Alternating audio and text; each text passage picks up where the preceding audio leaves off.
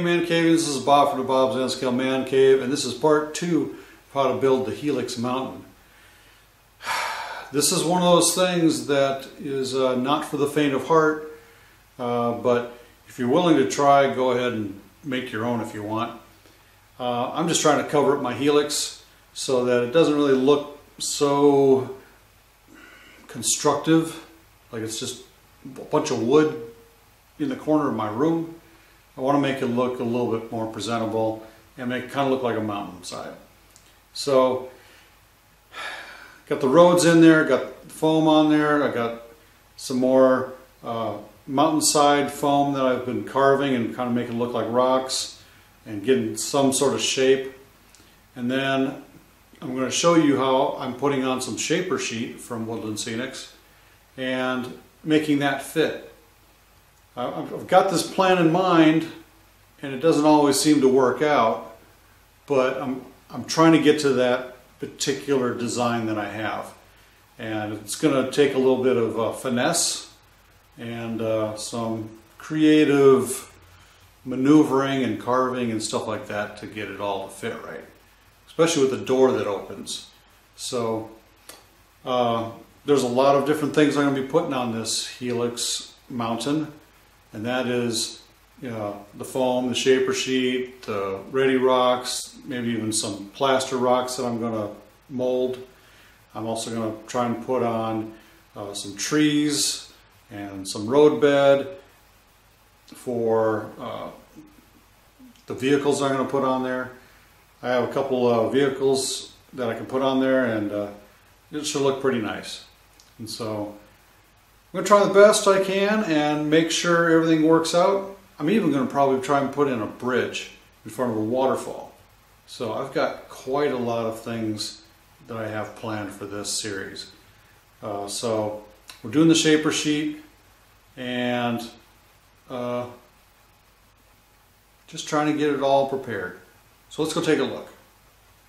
So I'm doing a little test with a piece of shaper sheet, some of this white styrofoam ramps from Woodland Scenics, and some of this Gorilla Glue again. I'm going to check and see if the glue dries to the metal foil on the back here, to this foam. So put a little weight on it and see what happens. Give it 20 minutes or so, half an hour to kind of dry up a little bit. In the meantime, while I'm waiting for that to dry, I'm going to take a piece of shaper sheet and kind of see how it's going to look over the edge of my roadway and cliffs. This will be the top of the roadway, of course, and hanging down here. So I got to kind of cover up some of this area here and cover up all these little cracks. I figured shaper sheet's pretty easy. I can make it look like rocks as well, and other little things sticking out and so forth that I can put trees on or something else. See what it's going to look like. I'm thinking about putting the top of this shaper sheet as part of the roadway, so I can model the roadway, put some dirt on here or tar or something on top. I could do it a number of different ways. I could put some thin construction paper up here on the top, some black stuff or brown, kind of make it cover up the whole roadway, and then kind of model over the top of that. That's one way I could try it, but I got some shaper sheet. Well, that is hard to say, you know, shaper sheet. And I'm going to try that. I don't want to really conform to this shape here. I kind of want to make it its own shape. So I'm going to make it a little bit farther out, crumple it up a little bit here and there.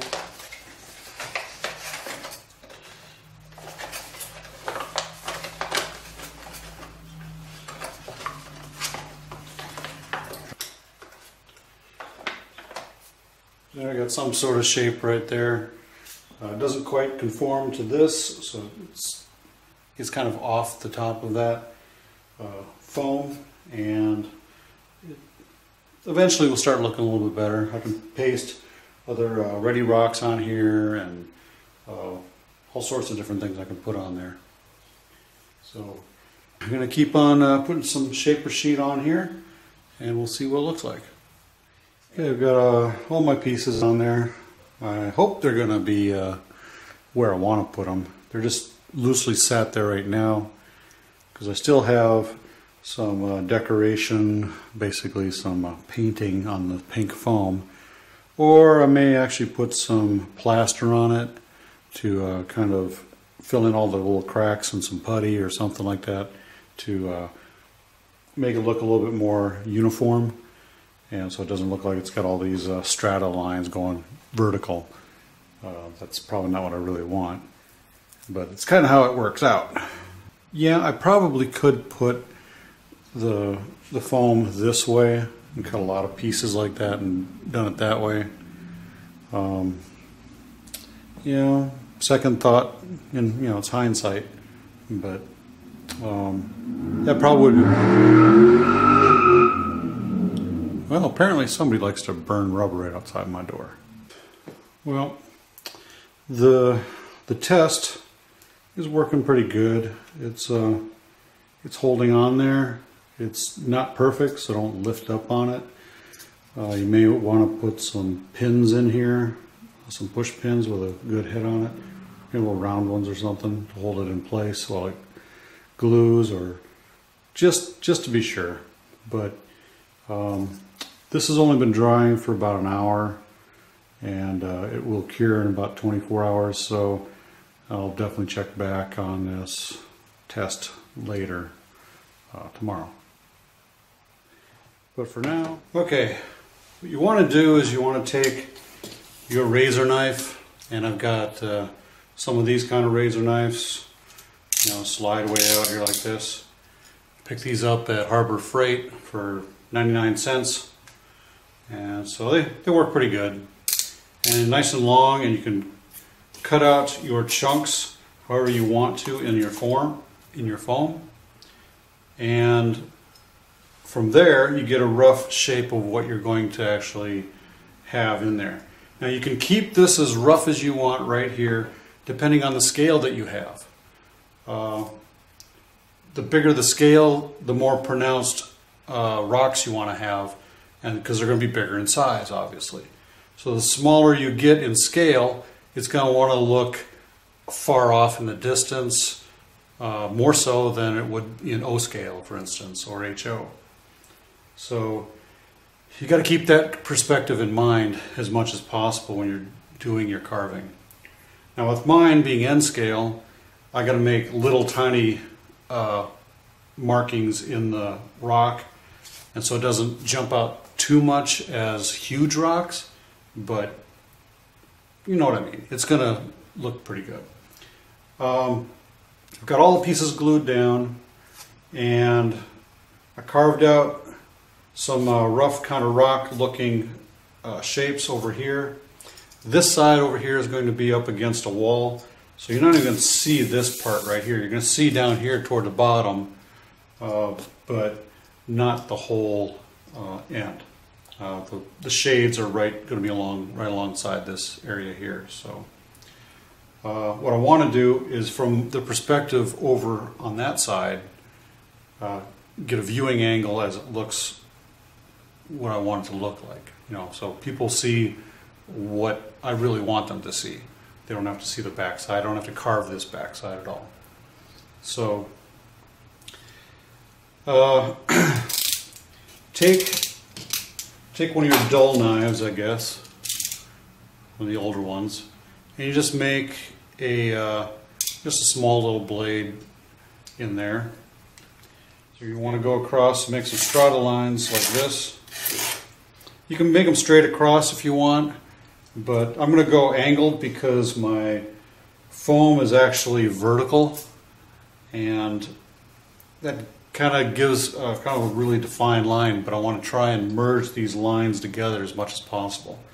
And I'll do that by hiding the lines with, you know, foliage and paint and so forth, or carving in something that looks like it's supposed to be like that. So I'm going to make some strata lines.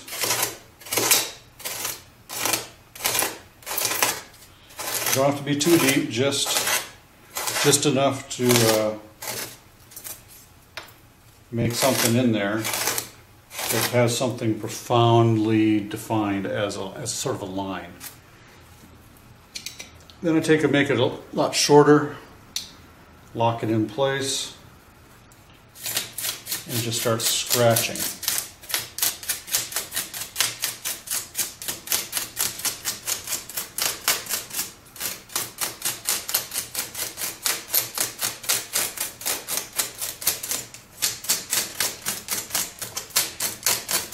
And that just breaks up the pieces into smaller chunks and gets some high and low areas of your rock. It doesn't make it look like it was just carved straight and flush.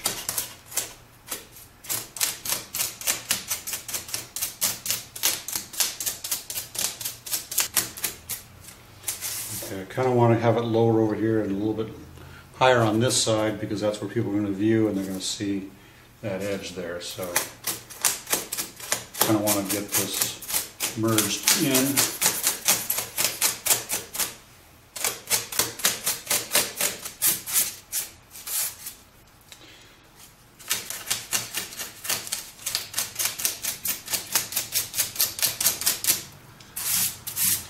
And it kind of looks like you got a lot of loose rock that's broken off in pieces. And once you're done scratching it up and making it really bumpy and stuff, just run through and make more lines in the same direction that you had made your strata lines before.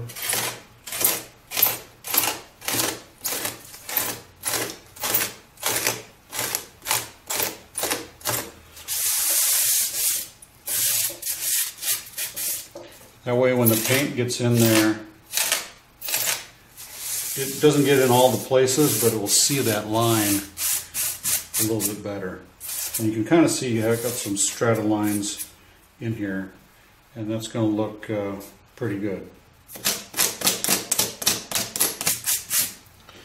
As you can see, it looks pretty good. You can just start picking out some of the really loose pieces there and pop out whatever doesn't quite look right, doesn't look broken.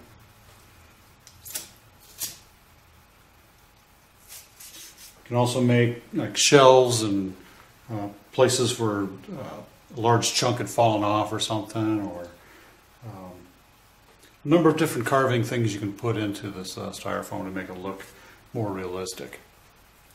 So I'm going to keep doing this kind of carving, and we'll get back with you. And we'll get back to doing some painting.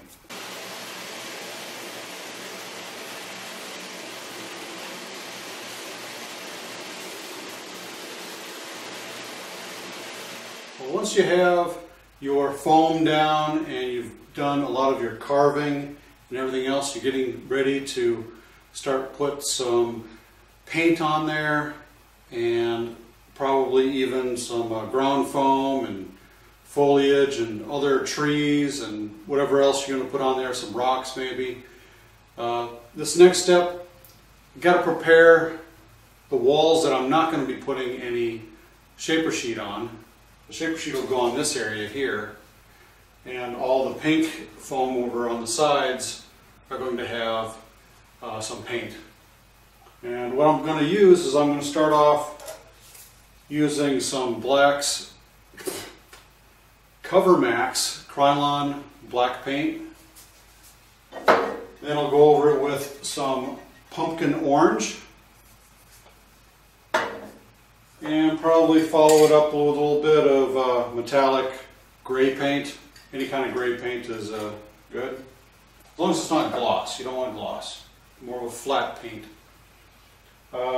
In some areas you can also try using this red oxide, depending on the kind of rocks you're trying to get a color for. And so it's just there to give some definition to all the bumps and shadows and so forth that are in the rock face that I've carved out. So let's get started.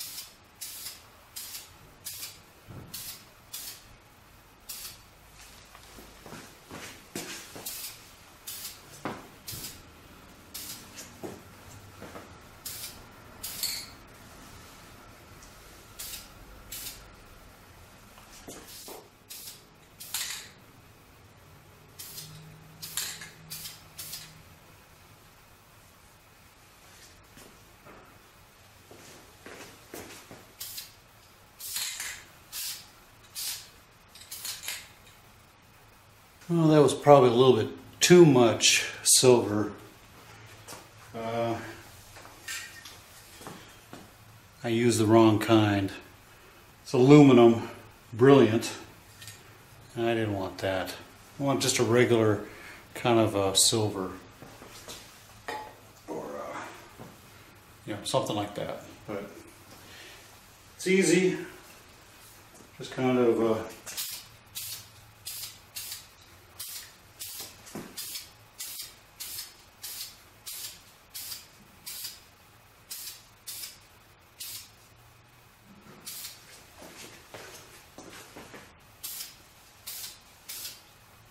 kind of do it over a little bit until you get the right shading. And it just kind of sparkles now, like it's got all sorts of minerals in it or something. Now to keep on going.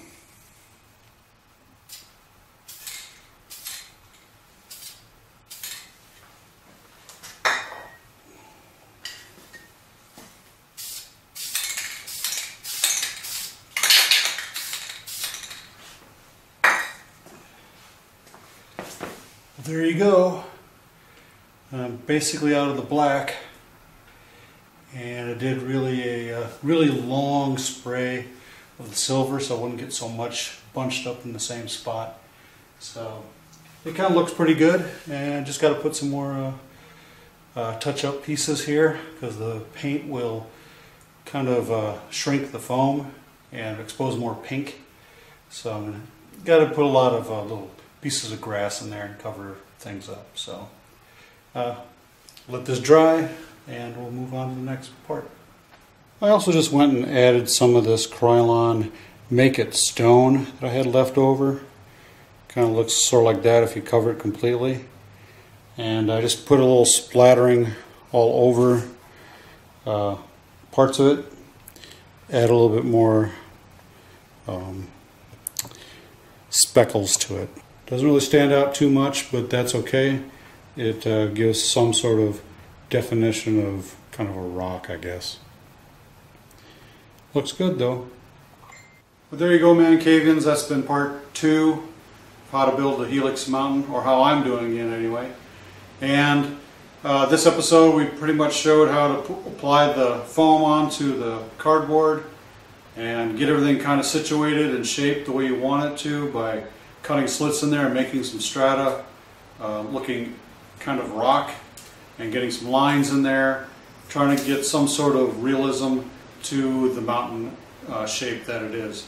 And it's not really the perfect mountain, but it's an imaginary mountain, and it's just the first couple steps of getting this whole thing done. So I also painted this and showed you how I made it kind of look a bunch of different colors. The black, the orange, the silver, and even the rock kind of speckling that I put on there. So take my technique, experiment with different colors on your own. There's a bunch of different colors you can use. Try and get something close to nature kind of look. So till next time, guys, happy mile railroading and stay off the tracks. Bye. So if you like what you saw here today, go ahead and click subscribe down here below, or follow my Facebook, Google+, Twitter, and my Instagram, links down here below in the comments. Also, click on one of my other links for videos as well. As always, ManCavians, happy model railroading, stay off the tracks. Bye.